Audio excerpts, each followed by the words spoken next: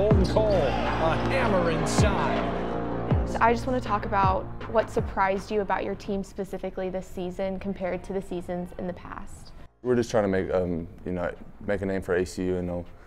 We did 2 years ago at the March Madness, and I think this year we're on our own journey.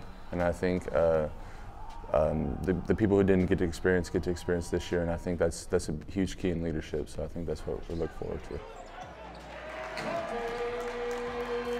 This team seems to genuinely love one another. How does that translate on the court during your games? I think that just plays in our strength. We know what everyone's capable of. We know what they can do. We've seen it in practice. And when it comes to game time, we kind of just trust each other, and we know that's what they've been doing their whole lives. After every game, you seem to always have some sort of food in your hands. Is that some sort of reward? So we don't eat. We eat hour after practice. So we don't really have any food until our games last about 2.5 hours. So Coach Decker always brings us snacks during halftime, and no one usually eats them because they're always focused on the game. And after the game, they kind of just whatever they don't eat, I pick up because I'm not going to pass up free food. So that's kind of what I go to. This is kind of a random question, but your girlfriend actually also plays volleyball here at ACU. What is it like for you to be on the same schedule as her? You're both busy. How do y'all make that work? It's just easy to click because we both have busy schedules. She got to come work out early. I understand, but I think the biggest thing is just support.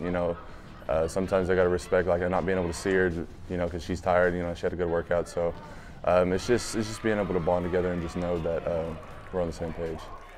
You're a leader on the court, that's for sure. But how does that translate into your life off the court? Yeah. So I know that basketball it's going to come to an end. So I think having that competitive mindset in the working field, it'll pay off. Being competitive, always wanting to be better, strive for greatness. So I think just learning from the competitiveness to work into a business aspect is just working and getting better. How has Coach Golding's coaching style helped you as a player? He's more of an inside-out coach. I know a lot of college basketball is all about the shooting the three and getting the point guards involved, but he really enjoys the bigs, working with the bigs, and he thinks our offense is really great inside out. When they collapse, you just kick it out to the extra man and they just hit shots. So I think that's just his coaching style. We're always seeing y'all dancing and having fun after games in the locker room. What is it like for you to be so close with your teammates that you can have that kind of fun with them? I think it's all credit to the staff. They really love us.